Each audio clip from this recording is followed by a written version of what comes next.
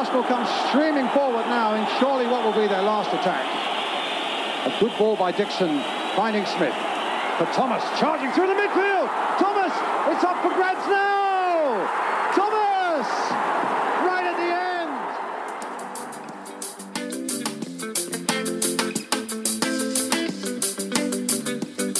end. Hello and welcome to Gooners in the USA. Mike, I don't know if we should do like an intro sound of like a tumbleweed going past. What's that? Wah, wah, wah.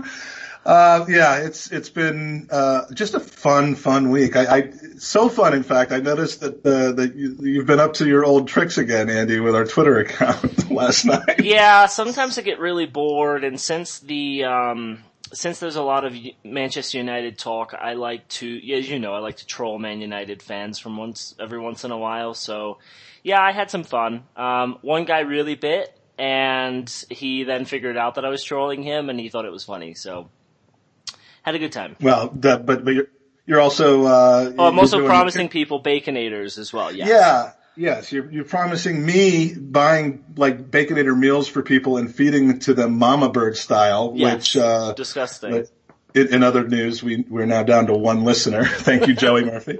Joey Murphy actually signed up 3 accounts when he heard that was going to happen. But let's brighten everyone's mood by bringing in our guest today. We're very, very excited, Andy, about our guest today. Looking forward to her visit for some time. Amy Lawrence, welcome to the podcast. Hey guys, thanks so much for having me. And here's my intro. I hope I don't get anything wrong here, but Amy is a outstanding football writer for both The Guardian and The Observer for over 20 years. So you started like as a 9-year-old. Was it a prodigy type of situation? This is a great start. See, there's nothing. What is it? Flattery is the best form of flattery. Yeah, frequent broadcasts on radio and television, BBC and others, accomplished author of many books, including at least 3 about the Arsenal, and obviously the most crowning achievement in my eyes anyway, the Epic 89, the film, which if you haven't heard of it yet, you must be living under a rock.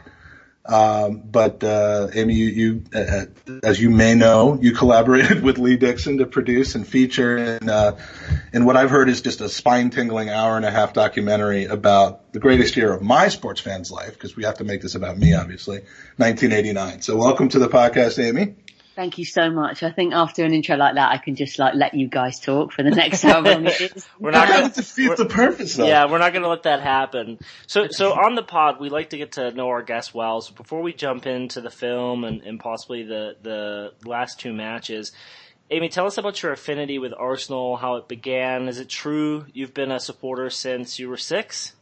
That's right. Yeah, I was a child of the 70s, and it wasn't that common to have girls who were interested in football, or even lightly, never mind being fanatical, in that era in the UK. And I got taken to a game when I was 6 by my best friend at the time's dad, who had 3 season tickets in the old West Stand. And he wanted to take his daughter, and he thought, he was a little bit reluctant because he's thinking, what if she hates it? Girls aren't really into football. I better take a friend, and that friend was me. So it was quite a stroke of fate, because I actually grew up in my immediate family in the house are QPR fans, my dad and my brother. So I got taken off to this game at Highbury, and it was a kind of classic fever pitch moment where you walk through the and the kind of colour and noise and atmosphere just blew me away. And I can't pretend I was an expert on the offside trap or any of that stuff at the age of 6. So I didn't really know what was going on, except I just knew I loved it. It was kind of a guttural connection. Theo's how old, and he's still not an expert on the offside trap? So. Oh, Sorry. But yeah, I went home and my dad said, how did you like the football? And I said, that's great. Can I go to Arsenal next week? And he said, well, I'll take you to QPR. And I went, no, can I go to Arsenal next week? So we had a kind of ongoing situation while I was a kid where I would quite often go to one game a year, which was QPR against Arsenal, because I was quite insistent about who I supported from moment one.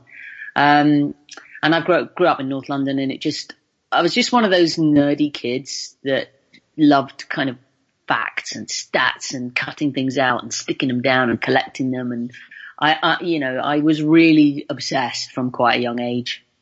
And most people around me thought it was weird because that wasn't what girls did.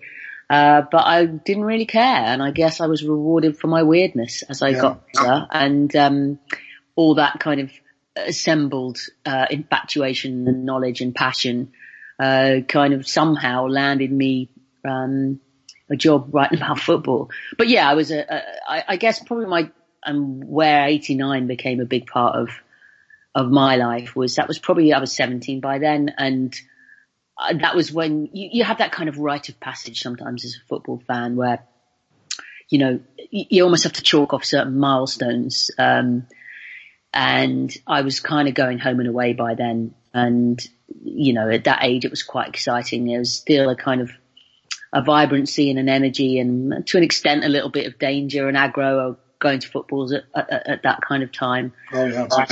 Football was not that popular, you outside of people who love football. You were either in it or other people looked down on you. Because we were banned from Europe at the time. Absolutely. And Heysel was just a few years before. I mean, the whole thing was kind of it was a complicated time to watch football. Crowds were quite low. I mean, we're complaining nowadays about crowds being down at Premier League matches and empty seats at the Emirates. By no means is that an Arsenal exclusive problem. You look around a lot of games, if it's a modest-ish fixture, it's, you see a lot of empty seats around, and that wasn't the case, perhaps 5 or 10 years ago, where most grounds were a sellout most of the time. But back in the kind of 80s, crowds were low, because it wasn't this kind of big societal thing where everybody, or it seemed like loads of people were interested in football, or even if you weren't, if you came and visited a city from outside, you'd want to go and see the football ground or go and see a match.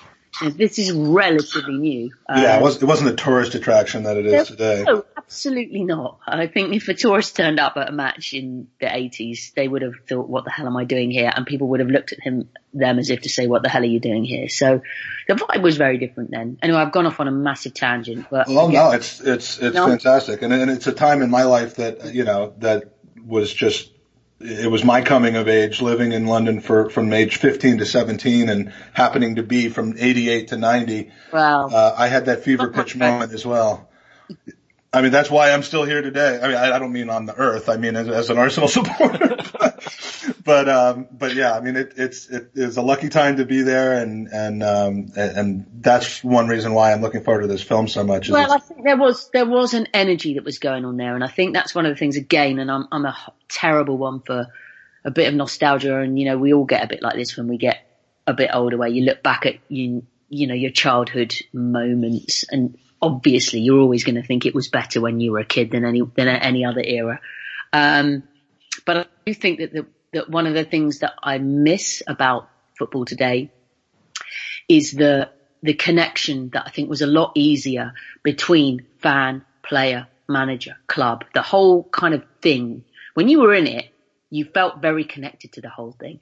And I think now that's quite difficult to replicate. But if you went to games around then, if you kind of just hung around, you'd see players and you could have a chat with them, or you might see the manager, or other fans. People didn't argue with one another in the way that might sometimes be the case nowadays, because everyone was kind of in the same boat and everyone felt like they were part of something.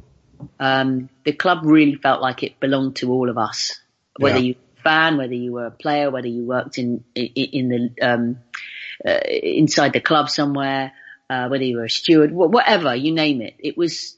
It really did a lot more than it does today belong to all of us. So, I mean, obviously, it's a huge, globalized, enormous, gigantic industry now. Multi-millions of pounds, all over the place, changing the landscape.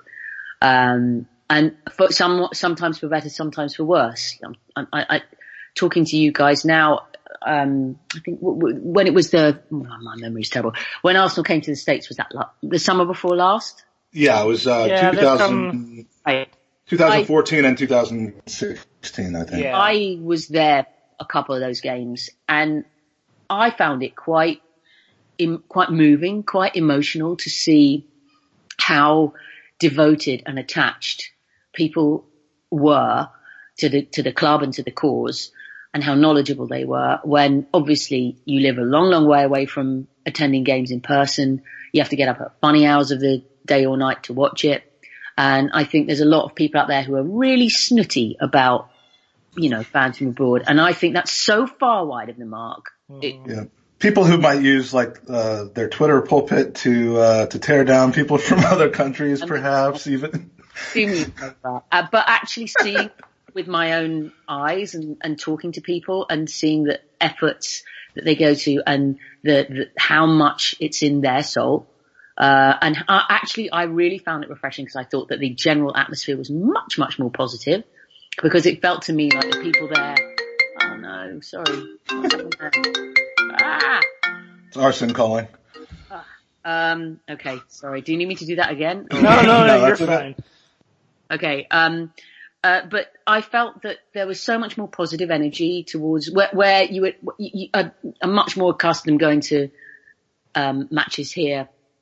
People getting on people's backs quickly, getting on players' backs, or being quick to criticise and judge.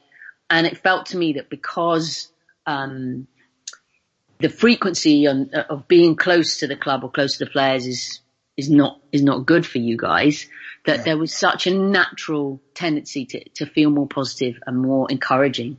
And I would say in general that's probably true, but there's certainly a good share of negativity from here. But the one thing that both the positive and the negative here in the U.S. have in common is just the level of passion is high. It's higher than ever. The passion positively, passion negatively. And I know months ago I invited you to come out to Gunnergraw, which is, one day, man, one day. Next year. But as it turns out, there's not even a match this year during it, and it's still going to be the strongest attended, American supporters club gathering, and just to celebrate the Arsenal, even though we're not playing. It's an example of exactly what you were talking about. And so your passion for Arsenal was started at an early age, and your affinity for writing about Arsenal came to be in 3 different books, covering most of what longtime Arsenal supporters will consider the high points of the last 20 or 30 years. It, I believe, started with Proud to Say That Name in 1997. Yeah, that's right. Covering 3 decades of Arsenal. And I apologize, I haven't read it yet. But it culminates in the 89 league win. I know you talked to just a who's who of Arsenal heroes and coaches like George Graham and Charlie George, David Seaman, Wrighty, Rocky, O'Leary. Is that pretty much the dark days up until 1989? Well, the time frame for that was from 1970 to kind of the mid-90s, really. It was the idea behind that book, which seems a long time ago now, was a kind of dream team idea, where the publishers got hold of writers and said, okay, we'd like you to pick a dream team and interview each of the players and a manager involved in this dream team that you pick, and each of them has a favorite game or a game associated with them. So you're kind of telling a span of history through the great players and the great matches. Some of the games were kind of left field choices. They weren't, some of them were obviously matches where a trophy was won, or important moments like that.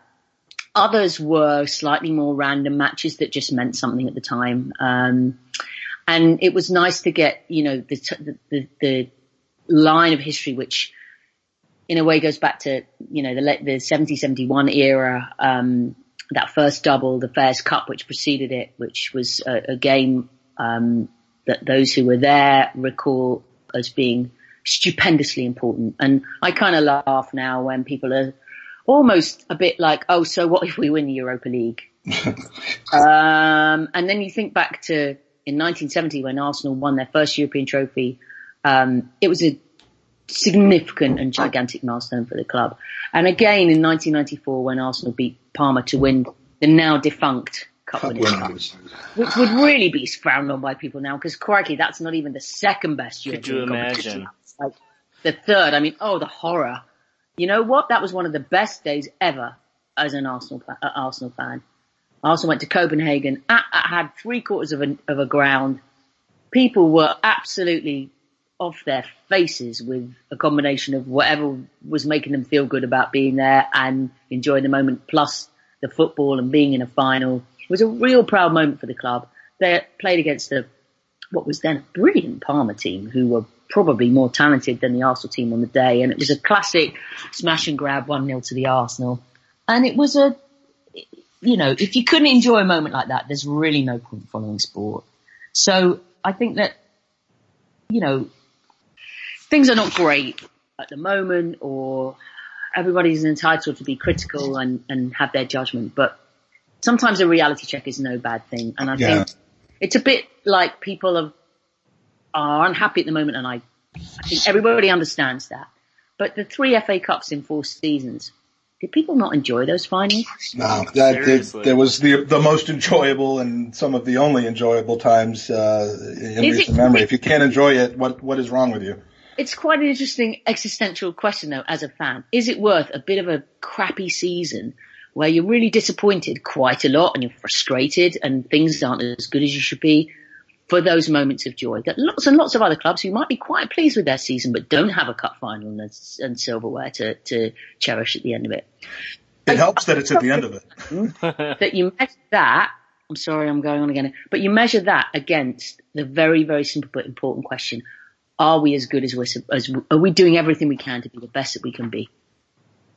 And I think any sportsman is entitled to ask that question as well. Mm-hmm. And there is a really kind of complex relationship between did you enjoy the cup finals and is that enough question, and is Arsenal doing everything it can to be the best that it can be given its circumstances question.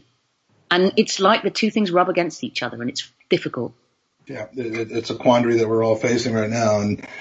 And so the second book, proud to say that name, that was the first book. The second book about the Invincibles, which is where the next movie obviously has to come from, especially after yesterday, now that we know that they're still the only Invincibles of the Premier League era anyway, to deep dive into the players and the psyches that led to what we know after yesterday is going to be still Arsenal's thing. And then the Wenger Revolution, 20 years of Arsenal, with Stuart McFarlane, who we hope to have on someday as well, because his experiences and access to the team is just unparalleled as their chief photographer. But I would say that book is probably one for those who want to refresh and regain their positive memories of happier days with Arsene Wenger. Mm. And that brings us to 89 the film, which was released in November in the UK to much fanfare and excitement. I watched jealously and eagerly the interviews from the premiere, and it's being released here in the US tomorrow, Tuesday, the 16th. So what's this movie about? I'm confused. Haven't seen it yet. Okay, so what we realized we had with this movie is unbelievable drama and unbelievable feeling and emotion. And I think that the two things, when you sit down with any story and you have essentially a blank piece of paper and you say, okay, how are we going to tell this story the best that we can? There's obviously countless different ways that you could do that. And I think there was a couple of things that became apparent once we started to look at all the material we had. And one of which is the original idea was, okay, you start off by building up to what was going on that season. What was it like in the 80s? Who were all these guys? You're getting people interested in caring about why it's interesting if they win this big match or not at the end of it all. But once we started to cut the film, it was just obvious that the actual match itself, it just got bigger and bigger and bigger and longer and stretched and more detailed, because the kind of anatomy of the game is completely compelling. So we sort of compressed a little bit of the preamble, if you like, and it's about getting to that moment where, okay, it's the 26th of May 1989. For those who don't know the story, I've told it about 150,000 times on the podcast. I'll defy anyone to come up with, a much more dramatic ending to a league season ever, because essentially it was a league and a cup final all rolled into one. Because it was eyeball to eyeball, soul to soul, toe to toe. One of these teams wins a league, the other one doesn't, and they were against each other on the last day. And it wasn't even supposed to be the last day. No, it was supposed to be. Not for Hillsborough. Previously, of course. And it was a really weird thing because 90 of the 92 professional clubs in English football had all finished all their matches. And there was just one game left over, and it happened to involve the teams in first and second in the league out of 92. And the result on the night determined which one of those teams takes the prize. Plus, you have to factor in, as you mentioned, Hillsborough. There was a unique environment and atmosphere that night. I've not been to a game before or since that felt quite like that one did. And the way everybody in football was feeling at that time, it's quite difficult to articulate. Even all these years later, it was a very, very profound moment that obviously it's something that is connected highly with Liverpool. But if you were just a football fan in those times, or you loved the game, or you were involved in it in any way, it hit deep. It really hit deep. And it was the kind of, it was in the air constantly that night. And I mean, I watched those pictures of the match, and it was strange because I remember somebody saying to me not so long ago, as an Arsenal fan, didn't you feel like you shouldn't win the league that night because of Hillsborough? Right. And that's quite an intense question to Absolutely. even try and wrap your head around, really. So, and go on. Sorry. No, please finish. Sorry. I'm not even sure what the answer to that is. I mean, I of course everybody wanted to win. It had been 18 years since Arsenal won the league, and all it did was just make it really complex, because you were like, are we supposed to feel like this? Is it okay? And it was kind of in the back of your minds, because like all these things, you sort of have to crack on. Once Liverpool started playing football again and the rest of football picked up and tried to carry on as best they could, you get on with what's in front of you as best you can. But it was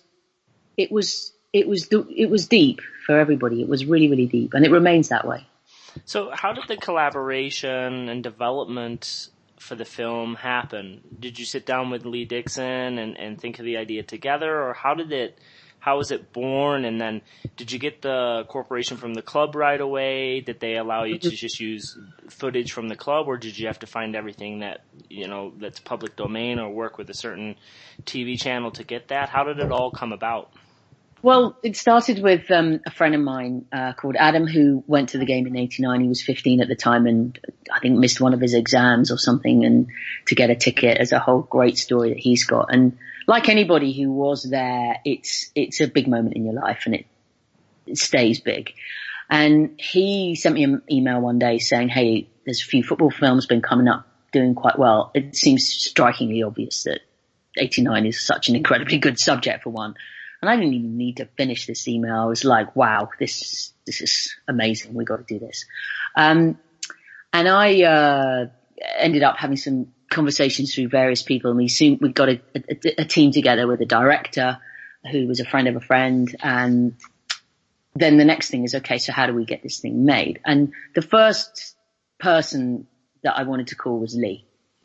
And I'm in a very privileged position to know quite a lot of those guys from the team from that era. But Lee, he's a very special guy, and I just sensed that he would be the perfect first port of call to talk about, do we think people will be interested? What do we think they'll want to do? How's it going to work? What can we achieve?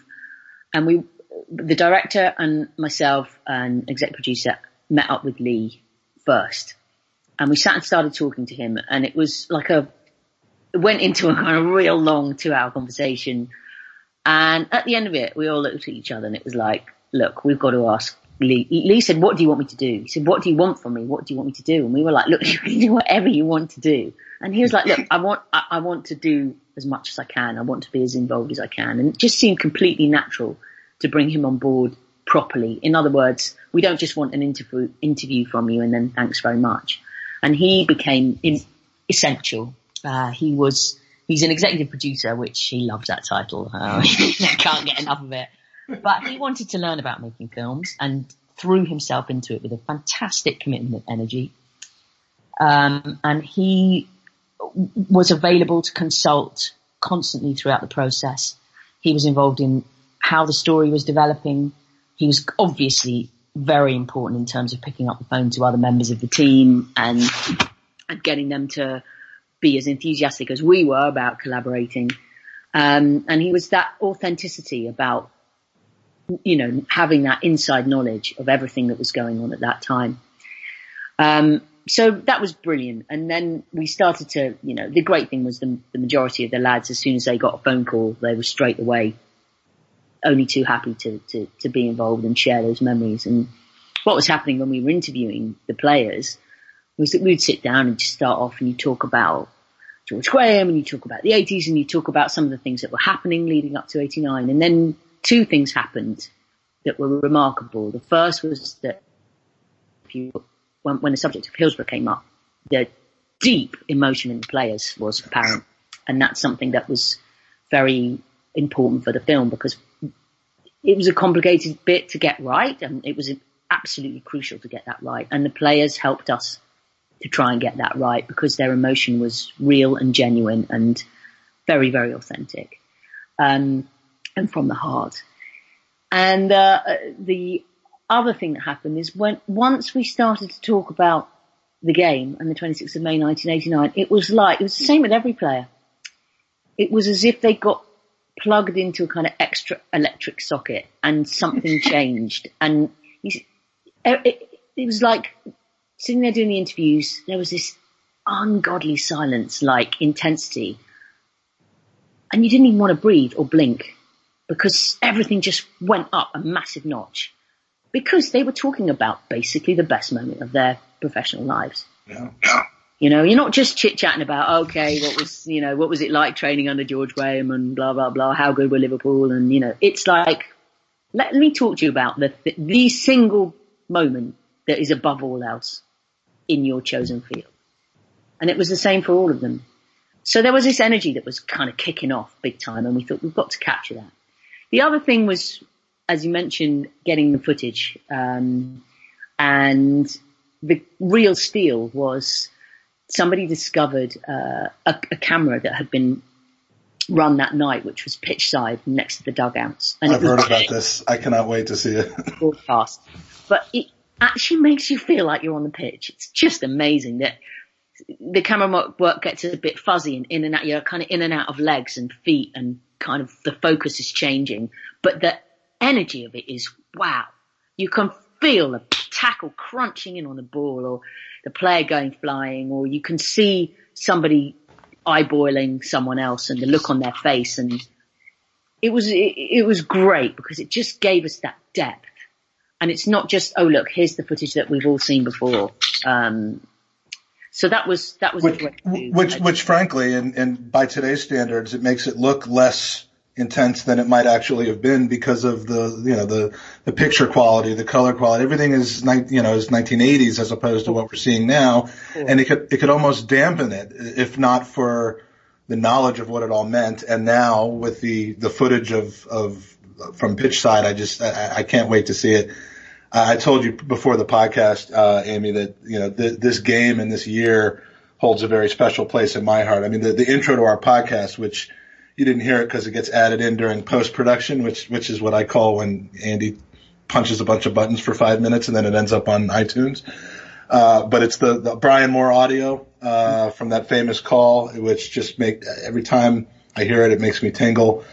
Brian Moore was the master, the absolute don for me of commentary. I mean, when you listen back to his commentary of that night, so many of the lines are like absolute poetry. He understood what it was about. Oh yeah. A night of chilling simplicity. You know? Yeah. Ooh. So I hear there's footage of the North Bank and the fans during those very nervy weeks before the game, the loss against Derby, the tie against the draw against Wimbledon. And I'm hoping that's true. I'm going to freeze frame it because I was in those crowds suffering. Well, somebody sent some. I had to made a Twitter appeal at some point in the making of this, because one thing that's, again, it's a big contrast of today's football experience compared to then, was, how few people took cameras. Obviously, at a similar event today, you're going to have a whole bunch of people with, taking live video and pictures, whatever you want. Everybody can do it at the touch of a button on their own phone. It doesn't need to be any special equipment. If memory serves, I don't even think we were allowed to take cameras into the ground then. It was quite, you had to be a bit naughty. I was too busy smuggling a pint of scotch and a Diet Coke into the ground. I wasn't even thinking about cameras. But I didn't take a camera that night. And when I think back to it, I was like, why on earth would I not have taken a camera with me? And, but there's very little footage of the Arsenal fans that night from the game. Because even when the game was broadcast, and there's some lovely little details about the broadcast again for kind of aficionados of nostalgia, but there's not a lot. They didn't take much footage of the Arsenal fans. There's a few kind of long distance shots. It's not like today where they're homing in on people and showing their faces. And that bit at the end where it's just absolute mayhem. Yes, is famous as well. But yes, indeed. But we spoke to the guy who was producing the live broadcast that night, and this was one of the first years of live broadcasts on British TV of First Division games as they were called then. So it was all quite new, and there was hardly any preamble. They went to the game about 10 minutes before it started, and then they went off air about 10 minutes after it finishes. So there's very little in terms of post-match interviews or footage of, the dressing room. There's little tiny bits here and there, but it's not a lot of it compared to what you might get today. And the guy who was supposed to be the expert, and the producer couldn't even remember who it was, didn't show. So they had no pundit. Jeez. So it's the biggest game that, one of the biggest games ever. And this guy thought, what are we going to do? And he was hanging around by the director's box at Anfield. And Bobby Robson, who's the England manager of the time, appeared and went in, and he was just going to watch the game. And he went up to him and said, Bobby, please, we haven't got a pundit. Can you help me? Will you come and watch it with us? And Bobby went, you know what? I just want to watch the game. And anyway, he allowed his arm to be twisted because he was a nice guy. And Bobby Robson stepped in to be the pundit, completely unplanned. Oh, jeez. Which is just, it's sweet because it's kind of impossible. And the other thing that's brilliant is that when you watch the footage again, and there's a little yellow clock that comes on with about 3 or 4 minutes to go over the 90 or whatever it is. I think it was 5 minutes to go. That was the first time that a clock had ever been shown in a live match ever. And the producer recalled the conversation he had with others he was working with, saying, should we put a clock up? Someone saying, oh, don't be ridiculous, it'll look awful. And he said, look, we've got to put this up here, people have got to know what time is it. And somebody just went, sod it, let's do it. And they put the clock up. And so you see that ticking clock running through to the 90 minutes. Which adds to the drama, of course. Period details that seem, all stuff we're used to now that was very different. And the other thing that was amazing is the referee and the linesman. You will remember the first goal on the night was disputed. Mm-hmm. And the referee went over to speak to his linesman to try and make sure he got the decision right, to buy himself a bit of time. And the Liverpool players were all surrounding him. Everyone thought it was going to be disallowed because it was Anfield and all that stuff. And the referee and the linesman had never met before that game and never saw each other after ever. It was the only time they ever officiated a game together in their lives. Crazy. If it was Mike Dean, this movie wouldn't have happened. Let's just be honest about it. It's a fascinating night. I literally cannot wait for tomorrow. My son is 15 now. Well, he's almost 15, the age I was then. And, I'm going to force him to watch this movie with him. He's heard me talk about it over and over and over again. So have all my friends, most of which are not my friends anymore because I keep talking about this. I mean, I feel like it's a movie made for me, and that's how everyone should feel about every movie, ideally. Yeah, I forgot to tell you I made it for you. Sorry. Yeah, I mean, I was trying to drag that out of you without so much kind of saying it personally, but, and that's why you made me wait 2 months to see it legally here in the U.S. So, but no, it should be available on all usual channels to buy a DVD and on digital download. Yep. iTunes and so on and so forth. Well, we want to make sure to get to our user questions. We would normally kind of transition into discussing the games from this week, and we'll talk about those afterwards. And if you've got to get back to work, we certainly will understand that. And Andy and I can tackle the game on our own in our own special way. But we want to make sure to. We had probably 5 or 6 user questions. We call them user questions. It's stupid, but the first one is from Danny, the GFP from Burkamp Wonderland. We love Danny, and he had a question for you, which you've somewhat answered. He wants to know what you were doing that famous night of May 26th, 89. But he added a comment, which is, I think she's younger than me. I'm 47, but I was sat on my Arsenal duvet cover with my mate, a Liverpool fan, watching the match on my bedroom JVC television. And that's a lot more than we needed to know about Danny's teenage love life personally, but the question is still valid. You've obviously said today you were there, but were you there as a supporter, as a journalist? Were you working or was it pleasure? Well, I'm glad to say that I am marginally younger than Danny, but not by much, which made me 17 at the time. So I was still a schoolgirl, and in fact, it was my last day of school. And I went in with went into school with a banner that my friend and I had painted in her dad's garage on an old bed sheet with a big cannon, and it said, "Arsenal, we're proud of you." And the message was supposed to kind of convey, hey, you know what, even if we don't make it, what a fantastic go that the team had that season. And I will spare you the gory details of what I was wearing in those days, from a point of view, but it wasn't pretty. And me and my mate, who I'd kind of persuaded to be an Arsenal fan with me, we bunked off school at about 11 o'clock in the morning. And what was nice is that we were everybody sort of knew, and we were sent off with real good wishes and like, good luck. And it's that thing that is touched upon in Fever Pitch, where there really was this sense that everybody in North London, everybody knew, everybody was watching, everybody was interested, which wasn't how football was then, but it was a special event, and people were wishing us luck. Even the teachers, who probably should have said, "Where the hell do you think you're going?" It was a Friday night though.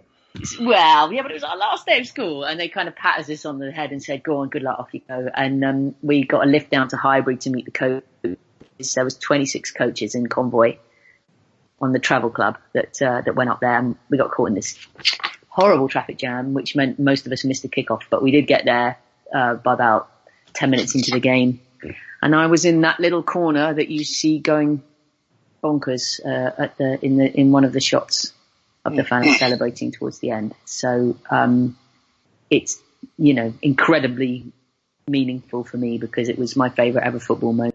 So we have a question from Tiffany Campo, who joined us last week representing the Guna Gals group here in the U.S.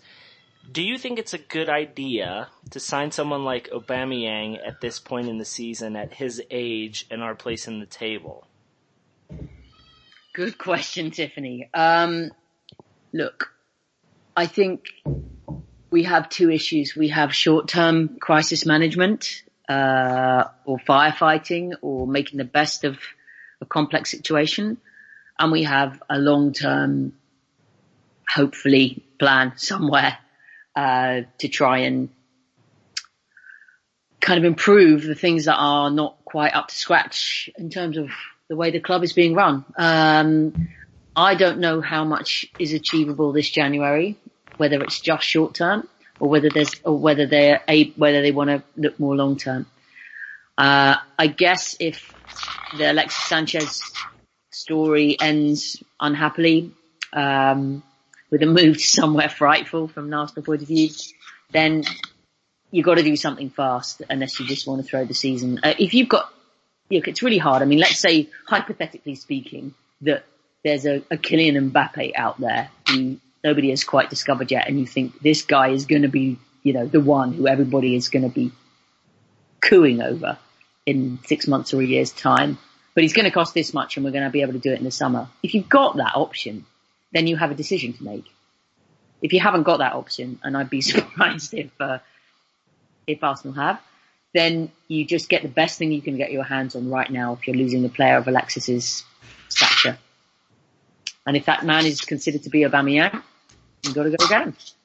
I agree that he's on the slightly old side. I think he's a bit like Alexis, got some elements of his personality that could go either way. That's the thing. He could turn up and be adored and relish it and slot straight in and everybody loves him, or you could be looking at him in a few months' time with body language or facial expressions or gestures not dissimilar to kind of the obvious frustration that Lacazette has at the moment, thinking, what am I doing here? Yeah. So it's all quite difficult. It's an interesting question, and I think when you look at the market, we need a player that can come in and step up right away. If you are looking at replacing Alexis Sanchez and you bring in this Malcolm guy from France, the amount of pressure on this kid's shoulders, I mean, it's a Theo Walcott situation all over again. He's going to replace Thierry Henry. Malcolm's going to replace Alexis Sanchez. He's already starting off in the negative because our fan base is just so abusive at this point that you're almost wanting to bring in a name that can come in and make a difference. But he has a lot of off-the-field issues, and hopefully a new environment would hopefully change that for him. Tiffany did have a follow-up question. Who do you think will get him the ball the best? Do you reckon Jack is ready when he's not quite consistent in his targeting of passes? We're seeing him still, specifically at Chelsea, pick up that ankle injury. He looked fine yesterday, but do you think he's the right person for central midfield partnership with Xhaka? Do we drop Xhaka and maybe put Ramsey in and have Jack and Ramsey control that midfield? What are your thoughts there? My thoughts are, if Arsenal are out there on the market at the moment looking for stuff, I've probably been really annoyingly banging this drum for quite some time, but I've still been a little bit surprised that Arsenal haven't invested more in quality in central midfield, in power in central midfield, in a little bit of physicality and running, and somebody who can dominate in central midfield over these last 2 or 3 years. I think that's been a real problem area. Getting balance in the midfield has just been something that Arsene Wenger has tried various different combinations with, but not found the answer yet.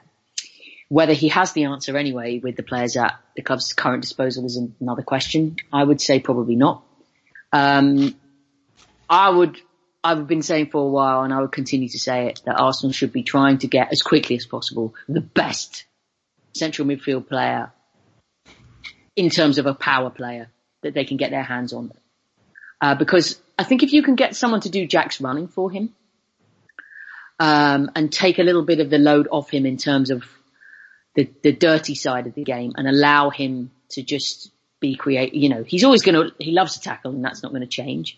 But he's got the best vision from central midfield and the best pass and the best quickness and speed of making things happen from central midfield at the club. And I think if you're going to value that and value the fact that he's someone who genuinely cares about this club, then try and build around him. But he probably needs different personnel around him in order to allow that to best happen.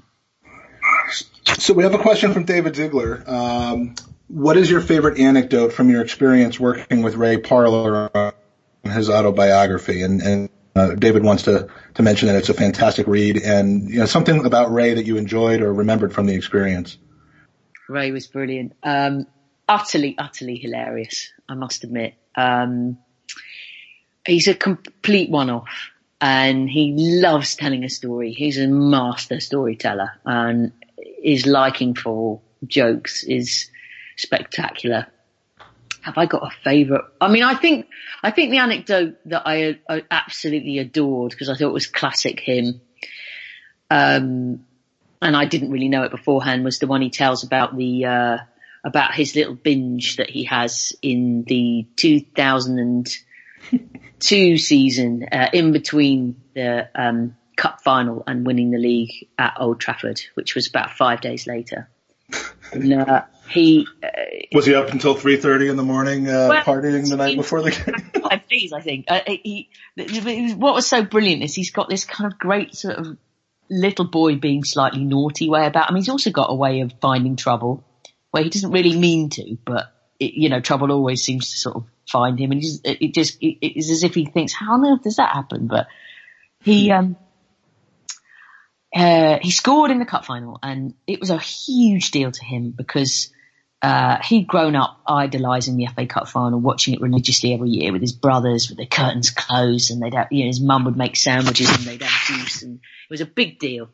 And he scored a superb goal in that cup final against Chelsea, and they flew to Cardiff from London, which is not very far, but that was obviously what they did. And when they went back onto the plane, he asked the stewardess for a beer, and he was about to take a sip, and Arsene Wenger came down the aisle and said, Ray, no drinking. And he went, boss, I've just scored in the cup final. And he went, Ray, no drinking.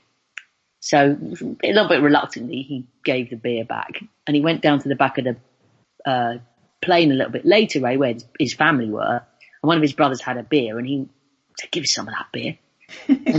Literally tap on the shoulder, Arsene Wenger, if I see you having any alcohol, that's a £10,000 fine, whatever it was. You know what, Jesus, that's an expensive beer. So he gave it back, and Wenger said to him, if you're not to drink, because we can win the league on Wednesday at Old Trafford, and that's the focus. After that, you can drink. So Ray went out that night with his girlfriend and was going to have a quiet night, and it ended up being some gigantic bender. He went into training the following day, and he was still, I think, half paralytic, and was trying to avoid Arsene because I think his breath smelt of booze, and he was obviously looking a bit worse for wear. And he also went and pretended to do a few stretches in the gym. He'd shown his face, which was the important thing, and then cleared off and managed to not see Arsene. And on his way home, he stopped by a little place that he knew where some of his friends were. Opened the door, and everyone went, "Way!" They'd, I had money on you to score in the cup final. Let me buy you a drink. And he said, 10 minutes later, he said, I'll just have one. He said, and then he fell over tables and God knows what. And anyway, he ended up, not having a quiet couple of days later. Did he just bring 30,000 pounds into the practice for Arsene Wenger the next day? The beauty of the story is they went to Old Trafford, needed to win at Man United to win the title at their place, and won 1-0, and Ray was man of the match, and he was called to have a interview and get given the man of the match champagne in the tunnel after the game, and he was standing there. They'd given him the champagne. He's just won the cup. He scored in the cup final. He's won the league. He literally has a eureka moment. This is the best moment of my life. He's literally, I cannot believe it. There's a tap on the shoulder, and it's Arsene, and he says, Ray, I want a word with you. And he thinks, oh God, someone's going to have told him I've been drinking, because sometimes people would write to the club and shop players who've been misbehaving in those days. And he thought, oh no. And he went to see Arsene, and he said, Ray, I just want to say you have been unbelievable in this last few days. You were amazing at Wembley in the cup final, and And you were fantastic tonight, and I didn't know you had that kind of performance in you. And you know why you played so well tonight? Because you didn't drink. I was to say, because you didn't take that drink on the plane. That's beautiful. And I've seen a clip from the book, which I love, where he talks about, I don't love it, but I think it's valuable. He talks about the difference in the dressing room between when he was playing and when he had a brief return in 2007 to train with the club. And, it's a pretty damning viewpoint that what happens off the pitch is at least as important, or as important as what happens on the pitch, or it has a lot more to do with what happens on the pitch than people realize. And in the 10 years since 2007, when he pretty much said the dressing room wasn't talking to each other, there was no harmony in there at all, and the play showed it. The dressing room is turned over completely, but I get the sense that there's probably even less harmony now in that room as ever. Do you get the sense that the dressing room is united, fractured, or is there just maybe one or two small malcontents that may or may not be headed north in the next few days that will that'll clear up the situation in that room? And what's your sense? You can fantasize about, glorious camaraderie within a dressing room. Generally speaking, I don't think that it's anywhere. It's, absolutely glorious everywhere. I think within any dressing room, there's people who don't get on so well. There's some people who don't talk that much. Obviously it's a spectrum, and some modern dressing rooms are going to be a lot closer, and others are going to be a lot more fractured. I think the difficult situation is that, whatever debates and conversations the fans are having out there, let's not pretend that the players aren't having similar conversations, because it would be weird if they weren't, wouldn't it? So yeah. In the same way that you have some divisions in the fan base and some people feel, okay, support whatever the cost, and other people think you've got to voice your discontent and everything in between, you've probably got a bit of that going on in the dressing room as well. And, it's not unreasonable to think that some of the players are thinking, we're working hard here, but where are we going? Mm-hmm. Same question that we had before about, are you happy with winning 3 FA Cups out of 4? Or are you, is there a bigger picture that you should be achieving more? And I think it's probably one that those same players are wrestling with, and they probably have their own different opinions as well. So I think the best way to get as harmonious as possible a dressing room is to try and have everybody believing in something, have everybody feeling hopeful and optimistic, and that, we all feel we're working towards something here. We're all trying to improve together. We all believe in what we're doing. And I think probably if we all look deep in our hearts and think how many of the current Arsenal squad, it's probably quite hard to imagine. And most people maybe don't blame them for that, because it's not the easiest moment. No, and that led to a question that we had from Anna Lindenmeyer, who was really asking you about how to change the mentality of a team, and you've just given a strong suggestion on that.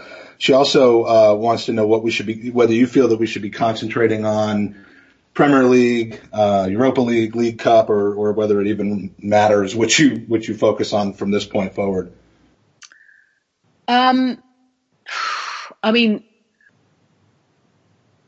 I read Arsblog this morning, and I think a lot of what he says chimes, and a lot of what feels difficult is that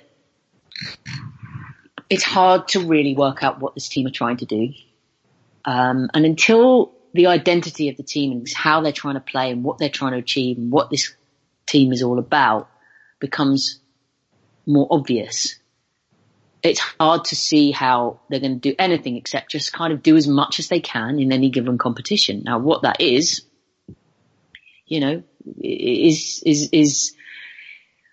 not looking that great in the Premier League, is obviously not a situation that Arsenal can pursue in the FA Cup.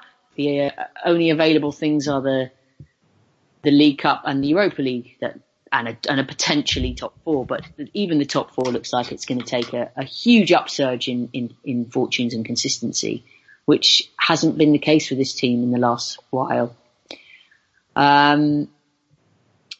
I think that it feels like Arsenal are kind of in a bit of a limbo where it's just get on with it as best you can until the big changes happen. Perfect. So we have another last question for you, Amy, is from our regular listener, Schwinn, who asks 2 questions. So the first part is, what is the one quality that you believe separates Arsene from other managers, past and present? And can you share a memory that you've shared with Arsene that will stay with you for the rest of your life?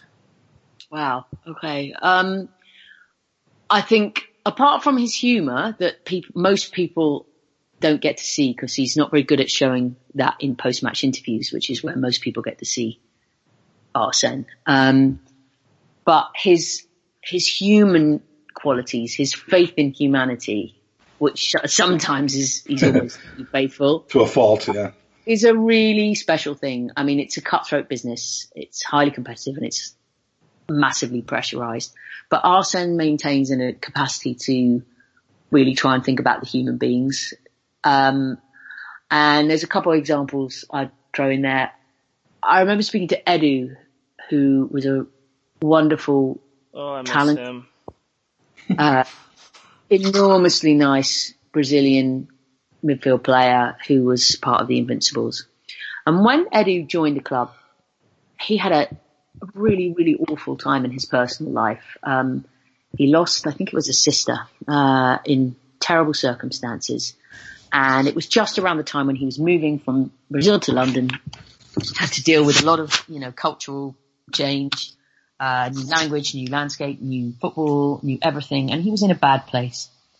And he had injuries. He arrived and he got bad injuries and he was out for a while. And he found everything quite tough. And he said every day for however long it was, Arsene Wenger used to come up to him at the beginning of training and say, Edu, how are you? How is your mum and dad? Are you speaking to, how is everybody? And really take that moment to show some humanity to a guy that he knew was having a hard time. And Edu got quite emotional when he was recalling this, and it clearly meant a great, great deal to him that in his time of need, where he felt almost like he could cut and run, or that he felt Arsenal might cut their losses, Wenger was like, you take all the time you need. You take all the time you need. You be with your family if you need. You be here if you need. You call on us if you need. And showed that care to him on a daily basis. Bob Wilson, who was the goalkeeping coach, who very tragically lost a daughter to cancer when it was the early days of Wenger's time at Arsenal, also tells similar stories of how sometimes they'd be on the bus and Arsene would say, Bob, come and sit next to me for a bit. And he would invite him to sit on the coach next to Arsene and say, tell me, how is everything? What's going on? And sit and listen and talk and console and just be a man and be a human being. And the fact that he doesn't boast about those things, it's not his nature, but innately, I think he wants good and sees good in people as human beings where he can. And I think that is something which is rare, and I will always value that.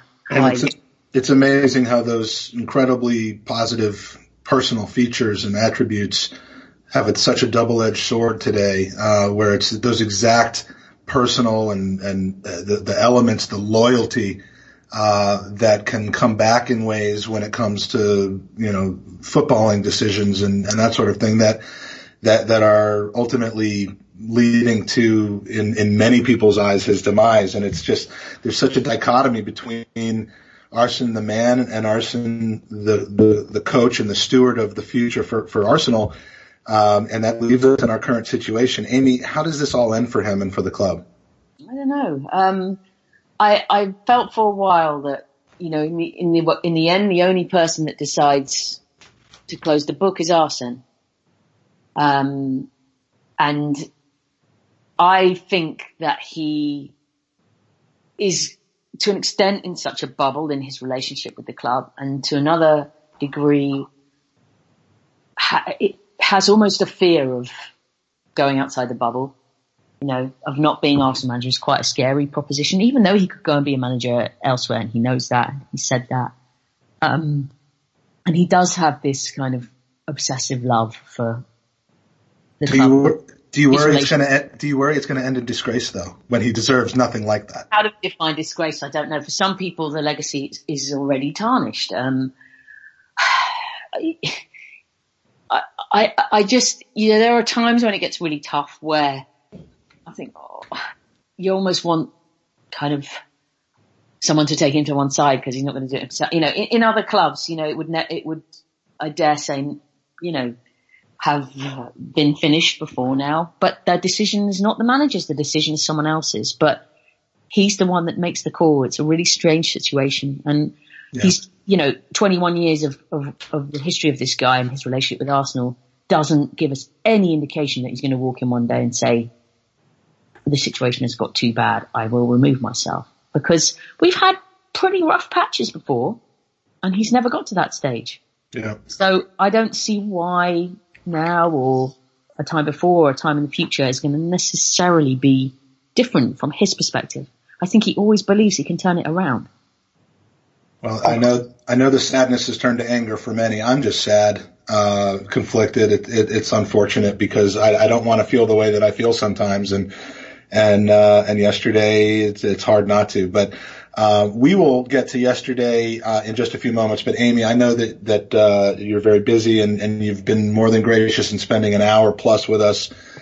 We just really want to thank you for joining us and find out, just one more time for those of us in America who are just going to be able to tap into 89 the film tomorrow. What are the best ways for us to find it and to buy it and enjoy it and lather in it? And wow, that's a good one. In a bath full of champagne. That's a given. Yeah, that's how all of our listeners listen to this.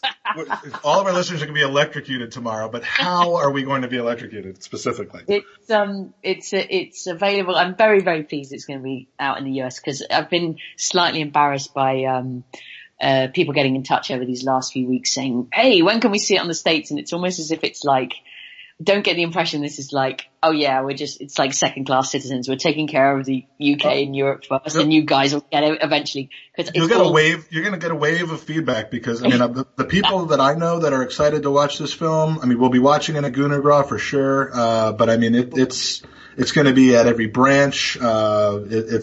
It's going to be big here, but it's been down to kind of like film licensing and legal stuff that I don't really understand. So it's not my choice that it's taken this bit longer to get to you, but it'll be on iTunes, on Amazon, on kind of usual DVD and download buying channels, as far as I know anyway. So, I hope that if you get half as much fun watching it as we did making it, then you're in for a not bad night. Well, and we better win. I have to say, we better win. So, Amy, on that note, thank you so much for joining us. We appreciate your time. We hope to speak to you again someday. And it's been a pleasure. And we enjoy your work and look forward to reading and watching more of it. Thanks so much. All right, cheers, Amy. Mike, that was great. We want to say thank you again to Amy for coming on, and we're kind of recording this a little bit in segments. So now Mike and I are going to jump into the two fixtures that we've had since our last pod. Mike, Chelsea away, semifinal. I know we're not going to cover it I feel like much. It's half over. Yeah. Yeah, let's shove too much breakdown about this until after the tie is over. I guess it's a week and a half from now. I look at it as being halftime of a dreadfully unentertaining semifinal. The contrast between the league game against Chelsea and then this game is just crazy. How those could have been the same football clubs playing each other, 2 weeks apart or a week apart, but. Not the prettiest of games. I was left feeling very, very unsatisfied with our performance, yet a 0-0 at the bridge in the first leg of a two-leg semifinal. All we got to do now is win at home. Yeah. Any win will do. I thought the same thing, but my concern is we've played Chelsea twice. we've probably outplayed them over the course of the 180 minutes. But we've played given three times now. Well, I mean, in the last two matches, and so we've outplayed them, but we've given them the opportunity to grab the match. And I don't know if this third time in 3 weeks is going to be the nail in the coffin where they take those chances. And so the pure numbers game with Murata, I mean, he's got to hit one eventually.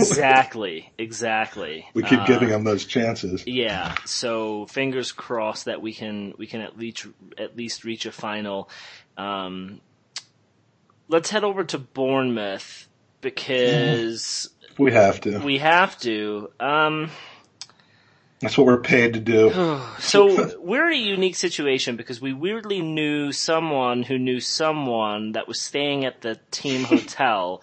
So the night before, they obviously saw the players get off a bus or were walking the hallways, and we knew Sanchez and Ozil weren't in the squad. I saw an online source that broke that news. I'm not going to say who it was, but so it wasn't really a surprise for us to see that Sanchez wasn't in the squad. You know, Mike, if this is the squad without Sanchez and Ozil, we fucked. But without beating the dead horse of Alexis Sanchez and putting him in the lineup, not putting him in, we see with Payet at West Ham, when he finally left, it seemed like for West Ham, there was a month period where they played better football. There were players on the pitch that became a little bit more expressive with their play, which ultimately led to them looking like a better team. It felt like their manager was a little bit easier in press conferences because he didn't get asked that same question over and over again. And I think it gave opportunity for certain players to get playing time and try and cement their stamp on the team.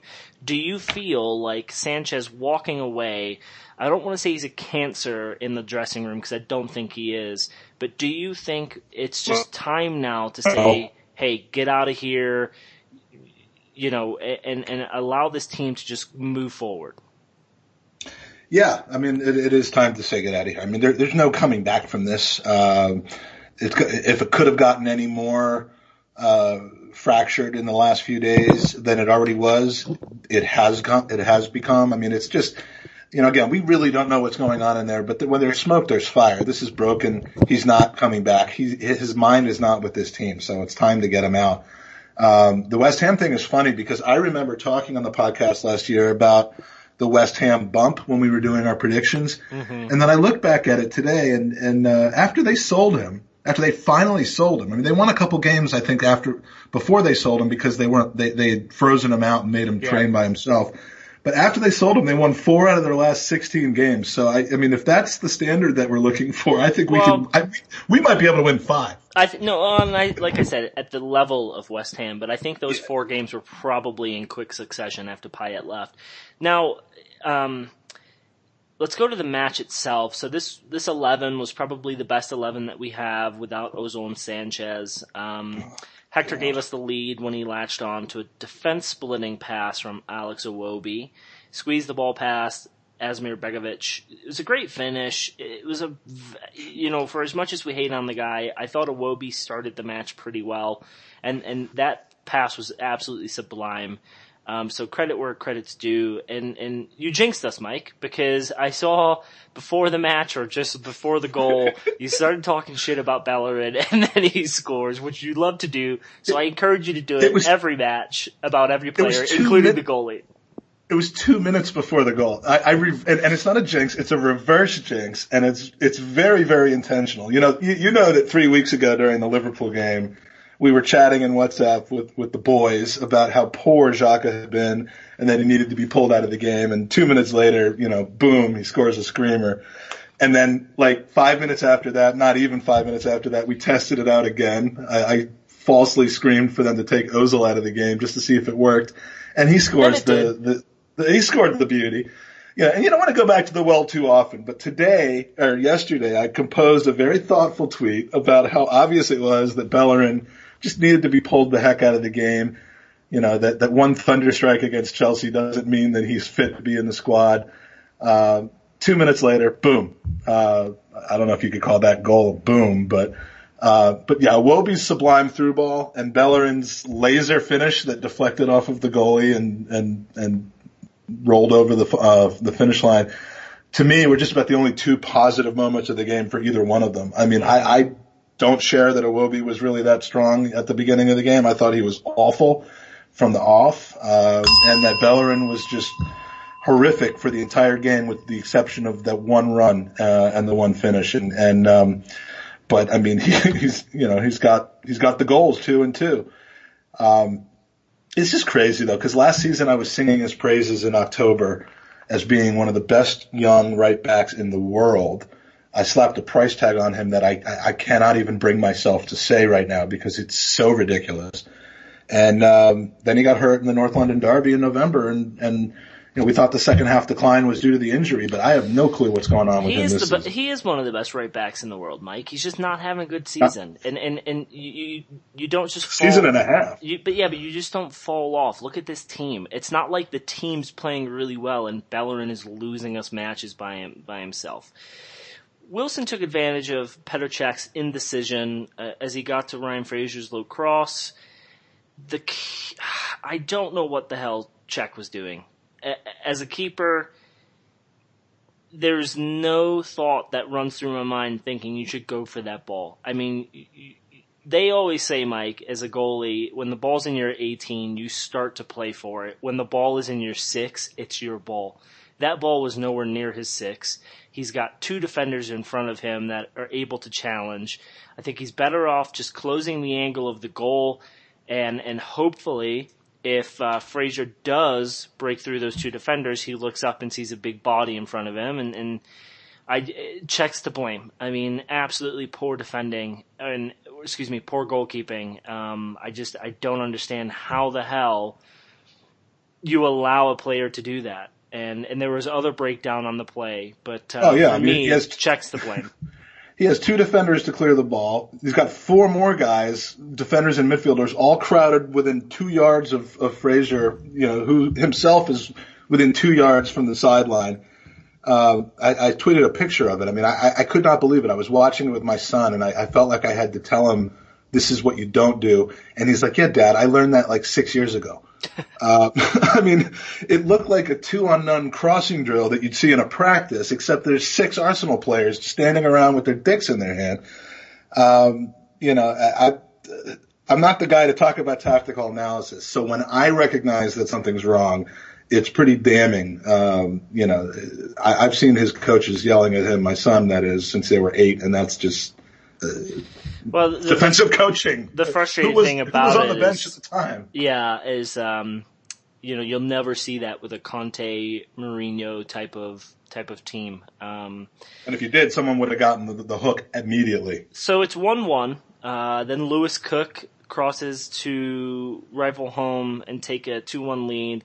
Mike, even at 1-1, I couldn't see us getting back into this match, let alone going down 2-1.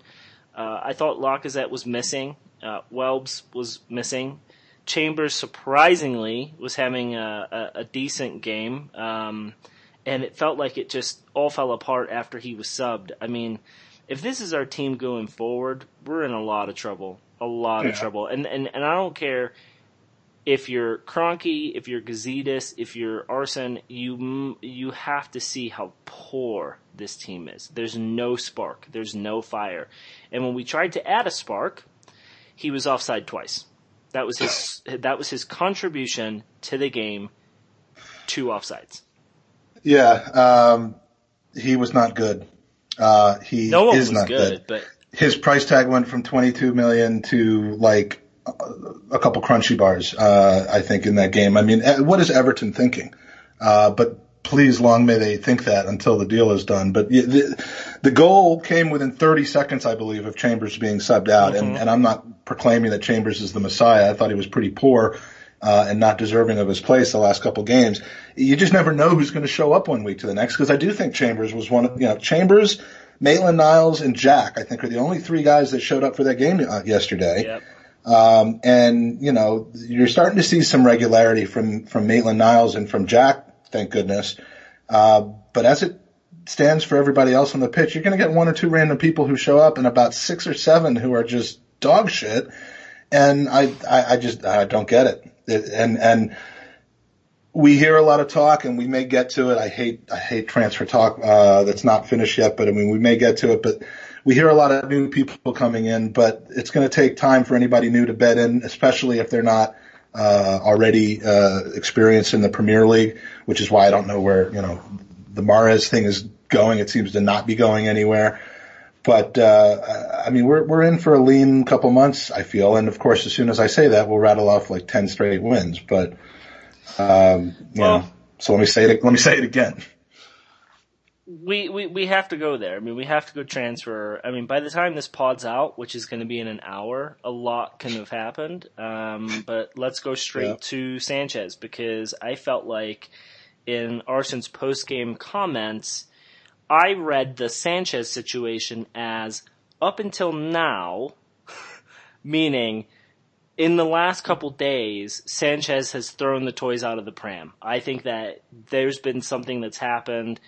That's how I interpreted the comments made around Sanchez. I don't know if it was a case of all of a sudden United have come in with this great offer and things are on the table, and I'm speaking as Arsen.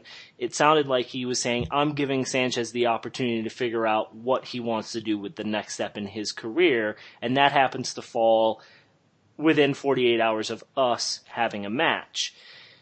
Or is it, dudes said, hey, United have come after me and toys out of the pram, I want to go, I don't want to be here, and Arsen thought, well, we're within 48 hours of a match, I don't want to deal with this. I mean, how did you interpret those comments around Sanchez?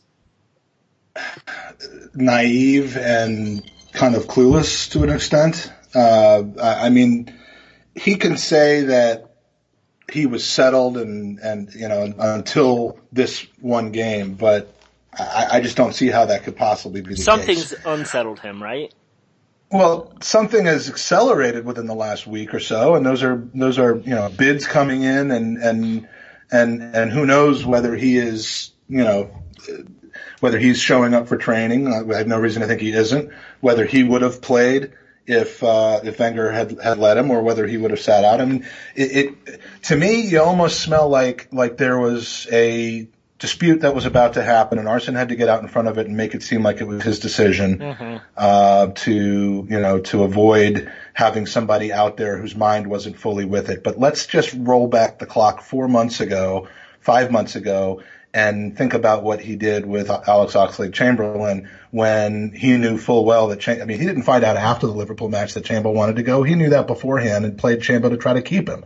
So why didn't he do the same thing with Sanchez yesterday? I'm not saying he should have, but compare those two situations. There's a difference.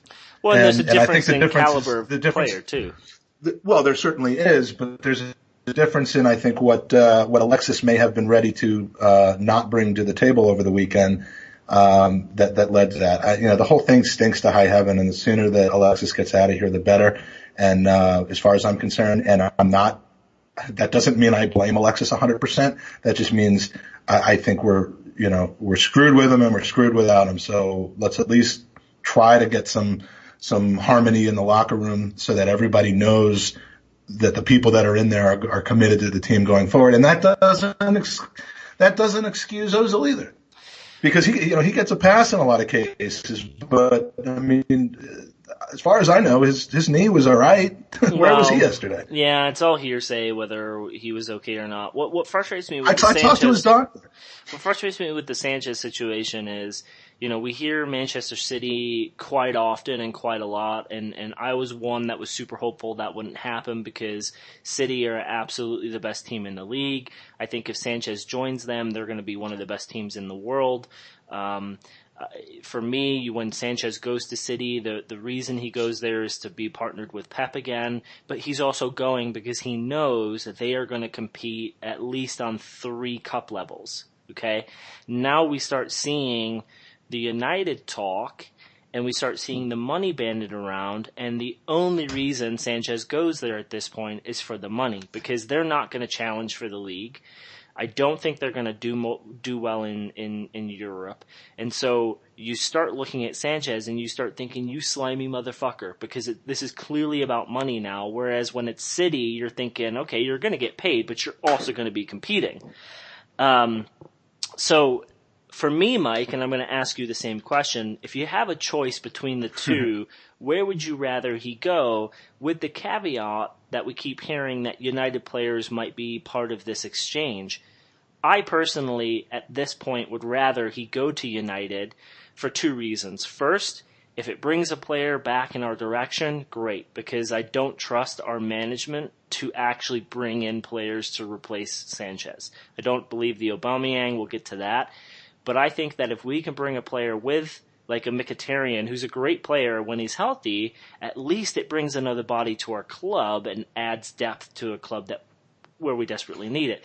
If we're super smart, I'd love to bring a Chris Smalling, who I know isn't that great of a defender, but compared to what we have and how weak we are in that position, at least bring someone in. So that's my choice. And also, second point to that, Mike, sorry I'm rambling, Jose Mourinho will fuck this up. Somehow, some way, he will fuck this up. And if you bring in Sanchez, you basically destroy Rashford's career. And as an Englishman, I hate to say that, but when you're Arsenal and you sit back and you see that, maybe you can snatch up Rashford in a season or two. So that's why I think he should go to United, because I do think for those two reasons, I'm pushing that agenda rather than seeing him go to City. Yeah, and a lot of people we've been getting a lot of opinions from friends and reading off of Twitter, and it's all, the longer term Arsenal supporter you are, the more you're saying, after the RVP situation, Wenger lied if he sells him to United.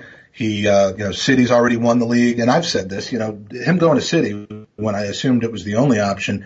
I'm like, they're not going to win the league, more over us than they otherwise would. It doesn't matter if they win it by more points. So just send him there. And, if he's going to go there over the summer anyway, then fuck it. But, to me, you're absolutely right about the fact that, you're strengthening City for years by sending him there. United has that aura now of just being a very delicately balanced situation as far as mentality and coach. And I agree with you. I think if he goes there, he unsettles whatever harmony they have in that dressing room.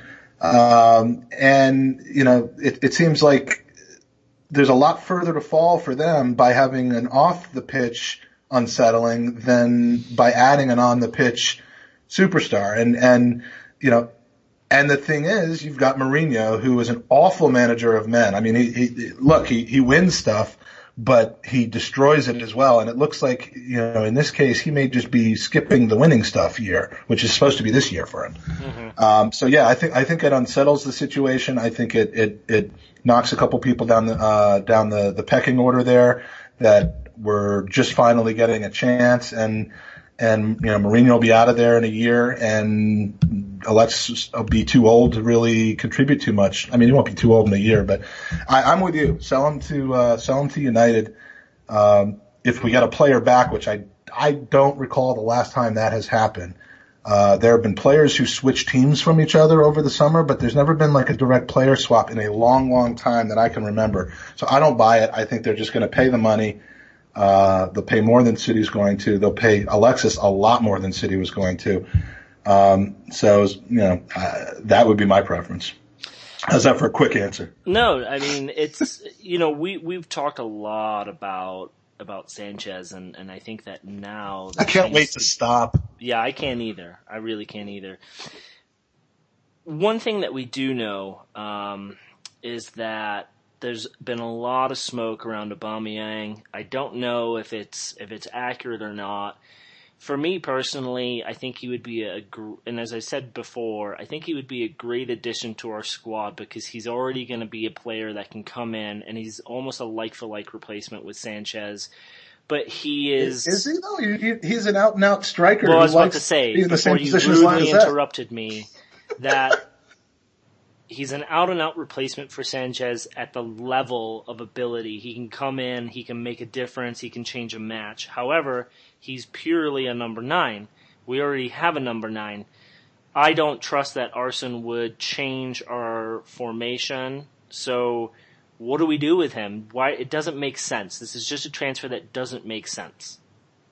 And well, it's another thing that I mean, if you're Lacazette right now, I mean, is this how you pictured your first year going? I mean, you're just getting jerked around. I mean, look, even if there's nothing to this Aubameyang thing, you know, he's got to be wondering. He's wondering why is Hector Bellerin following him on Twitter this morning, which was the big thing. He's not having all the time. Bellerin's trolling. Yeah, they apparently followed each other like 4 hours ago, and you know, but I don't know how much stuff like that gets under Lacazette's skin. But if I'm Alexandre, I'm starting to wonder what the fuck is going on here. Right. You know, this isn't like I came here to basically be the final piece in something, and now everyone's bailing, and they're talking about people to replace me entirely rather than just in the 70th minute. Because Aubameyang isn't coming here to be the plan B if he's coming here. So unless Arsene pulls a major surprise out of his ass and changes formation completely to play with two strikers, you know, I don't really know what he has in mind, because Aubameyang's big jump was he was moved from the wing to the number 9, if I remember correctly. And frankly, that, when we were first rumored with him at like 30 or 35 million, that is when we should have moved on him. Right.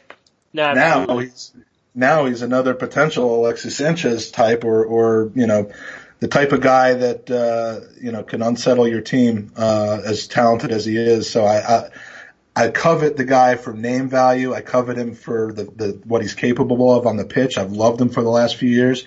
But he makes me a little bit more nervous than say Malcolm, who, you're right, he could end up being subject to heightened expectations, but he's younger and seems to have a lot more, you know, more potential and fit into our current formation. Yeah, and maybe I don't know. I mean, there's a lot. Although of the person that seems to make the most sense there is Mahrez.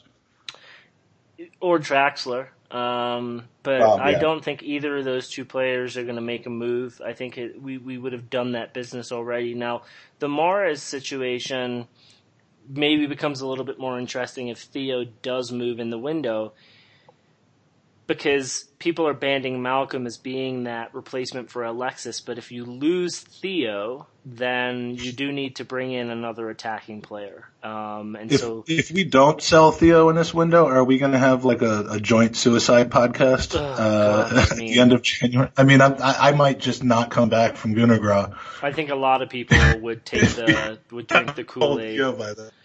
So one transfer that we do know is coffee. What are you saying? What? You're like, sound like a robot right now. Well, so we obviously have internet problems, but let's plug on.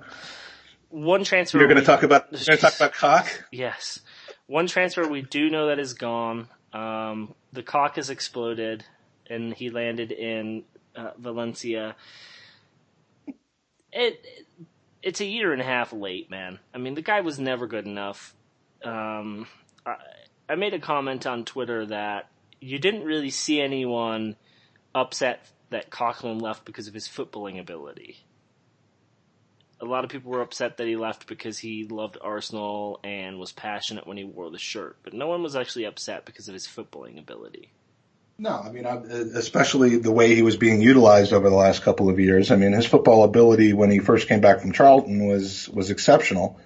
And I feel like it could still be exceptional if that was still the way he was being utilized. But given that it's not, you know, I mean, I would have preferred that he broke his duck before he left here. I'm surprised he didn't get a brace yesterday in his debut, but you know, so now I got to move on to Maitland-Niles on the duck watch. But you know, I like Coquelin as a player. I mean, again, we're selling the heart and soul of our team, but we need heart and soul that can actually play. Mm-hmm. And so I hope that we replace him and upgrade in a way that isn't just, well, we've got El Neni. I'd like to see a new name come in there. Obviously, it won't be in January, but this summer, I mean, there's, like Amy said, there's got to be something that happens in that department. There does, but we've been saying that, Mike, for 4 years. We've been saying how we need to build and add depth to our defensive midfielder, but we don't play with one, and we never will as Arsen's the manager. I am a little concerned with the lack of depth in that position because you almost have nobody if Jack and Aaron go out. Well, it'll be Maitland-Niles, hopefully. Hopefully. But then you've got to have your wingbacks healthy. Exactly. I mean, you've got to have Nacho and Kolasinac back and ready to go. But we are short. We have a lot of injuries right now. But I don't think that this team is just, there's something wrong, man. And I think it stems from top down. I think that the dressing room has been lost. I don't think that there's any player on this team that is capable of making the big impact to change and turn things around. Yeah, see, I don't look at it as a dressing room loss situation a la Chelsea when Mourinho, had them down in, near relegation spots. I look at it as a dressing room that's lost faith and is not inspired. They're not rebelling. They're not rebelling. Right. They're not rebelling like they were against, like Leicester did apparently against, the guy that won them the title the following year. I mean, whose name is the Tinker Man. Yeah, Ranieri. I mean, it's not that kind of thing. It's almost worse because there's no fire. They're just dead inside. And I think, again, we go back and forth on this Klopp thing, and it's so easy to point to Klopp as being the master, and then they go through a rough spell and everyone's like, well, he's not that great. You can't argue with the fire and the inspiration that he had, that he's got his players listening to right now. And whether his players are good enough to make it into a Premier League run or not, who knows, but they certainly buy into it. And that is the opposite of what's going on here. Well, yeah, absolutely. We don't have the fire. And it sounds like if someone wanted to bring the fire on the coaching staff, they wouldn't be allowed to. And so I think it's going to be a miserable 3 to 4 months to close out the season. And you asked Amy the question of where does our focus lie, and I think it has to be in Europa. I mean, I think we have to go into Premier League matches with the thought of, obviously 3 points is a must, but our best route into the Champions League is winning Europa. Speaking of Jurgen Klopp, yesterday he gets the win to secure the invincible season, lives on. Mike, I just want to say that, as much shit as we give Arsene, it's an absolute genius plan for him to sell Chamberlain to Liverpool to make sure that their season gets that L. But I mean, the amount of forethought into doing that, like 5 months beforehand, and letting him get all of his bad games out of the way, and his behind the scenes interviews for the club TV channel out of the way, and then come in with his first fantastic performance to preserve the. You do have to hand it to him. I mean, it was genius. I think Dick Law might have had something to do with that. Yeah, right. At the end of the day, we're going to start seeing Chamberlain play for Liverpool in a role that highlights his determination and how good of a player he is. And I think, truly, probably. Mike, I really do think that we're going to look back on that sale and think, fuck, if we had a manager who could have actually primed him and not played him in every single position on the pitch. So we're in a weird situation, Mike, because things are happening at the club. There's going to be ins, there's going to be outs, and we're not completely sure of what those are, but it's kind of a jacked up situation right now. Well, it'll make for good narrative over the next few weeks. I just wish it wasn't the case, but there's plenty to talk about. I just don't know that I can take any more of talking about it right now because there's so much left to be seen. Well, yeah, and so without speculation, do you feel like do you think we'll bring in 1 or 2 players this January? I think we'll bring in, well, in addition to the one we brought in, I think we'll bring in one more. I think there's some smoke to the fire of the whole Malcolm thing. I don't buy the Aubameyang thing. I don't know why. It's just so just out of left field, and doesn't make a whole lot of sense. You know why it makes sense in the press, Mike? Because they get clicks. Well, no, it's not that. It is because it gets clicks, but it makes sense to bring up that story because we've hired the guy who founded Aubameyang and brought him to Dortmund, and now there's Founded him. Well, he did. I mean, he brings him to Dortmund, and Dortmund expose him for the player that he is. That's why it makes sense, And then on top of that, you're getting clicks, but. I don't personally feel like we are going to bring in players, so I adhere to if we are going to sell Sanchez and there are players on the table, I prefer him to go to United. And think about all the offside goals we're going to get to talk about, Mike, if we bring Mkhitaryan to Arsenal. Yeah, don't sell Giroud because I don't think there's ever been a team before that has had two Scorpions on the team at the same time, offside or otherwise. Because as soon as if Mkhitaryan does come to our team, that goal becomes onside. Oh, and it's the only goal that we're ever going to watch because the two of them are just going to keep trying to one up each other. And for, you know what? If that's what we get to look forward to, Mike, I'm okay with it. It's going to be gymnastics. There could be judges, the Russian judge on the sideline scoring the level of the bicycle kick instead of just the fact that it's a bicycle kick. So here we found a way of slapping a positive spin on our current situation, and then next week it'll all be destroyed. So we always do. Quite a pod. Amy, in your absence, we just want to thank you so much for coming on again. I am at some point tomorrow going to crawl into a corner and just watch that and just wish it was 1989 all over again, which I don't think will make my family very happy, but I can't wait to see the movie and good chat today. Things are not great around the Arsenal, but this podcast, we will always try to make the best of it. Hey, right? Yes. And now, as of today, there are, pictures of Malcolm at his photo shoot. So someone's photoshopped his body and an Arsenal kit. The amount of shit we go through as fans, I love it. Yeah, and we love ITKs. They're just our lifeblood. We thrive off of that situation. Oh, rodents. All right. Well, it's been a good week. Please, listen to us, review us on iTunes, give us a thumbs up, if iTunes has that function, or on SoundCloud or whatever the hell, how we get things out to our people. I don't even know. Carrier pigeon. And make sure to, if you're in the U.S., make sure to watch 89 the film. If you're in the U.K. and you haven't seen it yet, come to the U.S. and watch it with me. And that's about it. Have a great week, Andy. Thanks. You too, Talk Mike. next weekend, and come on, you Gooners.